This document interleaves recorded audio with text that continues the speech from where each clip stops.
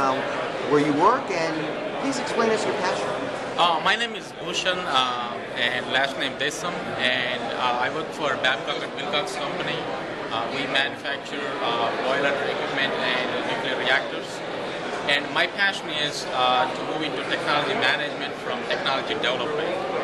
I've been heavily involved for the past 5 years in developing clean energy technologies. So my passion is to kind of move into more management side and kind of investigate what do we need to develop and how do we develop. So manage that process. That's what my interest is in. Where would you see yourself professionally and personally in the next 5 years? In the next 5 years, I see myself in commercializing, technologies that bring value to my organization, and even in longer term, probably more strategic role in the technology organization. Kind of looking at the overall strategy of the technology division in long term. So that's what my